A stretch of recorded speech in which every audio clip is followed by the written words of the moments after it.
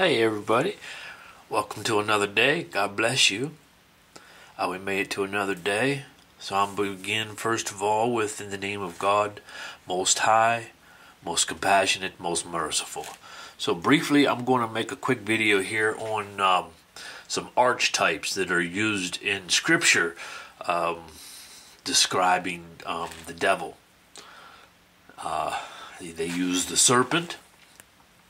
And basically, from what I've learned, the serpent is used as to describe the devil, meaning that it is used in terms that like a snake sheds its skin. These are ancient secrets that basically, like a person, like they shed their skin, they die, but a portion of them lives on again and continues life. So this is why the serpent is used to describe the devil, because it is a man who God created, who has passed away, and evidently God has granted them some form of existence, of continuance. Not really sure, but the serpent is used as an analogy, or I guess that's the correct word, but they have shed their skin, and yet they live on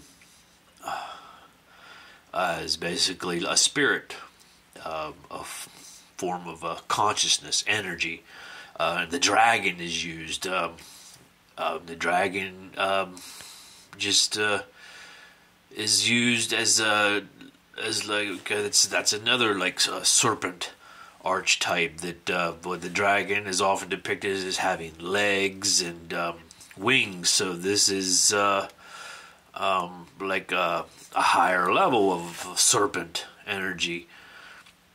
Someone who has passed away and yet they live on. The wings meaning is reflecting like they can traverse different mediums of energies through the air, through the waters, through matter.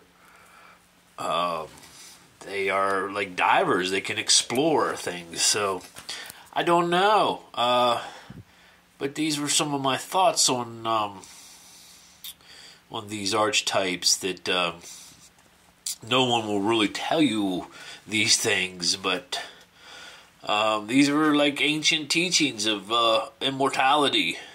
But basically, these are also like vampires. They can become very evil, corrupted, and you see, like I'm kind of down here in my basement. Because like these beings are like highly psychic, and their psychic powers, they use them for evil sometimes, for a spiritual attack. And so if you have a basement or something, like you probably should make a place down there to hang out.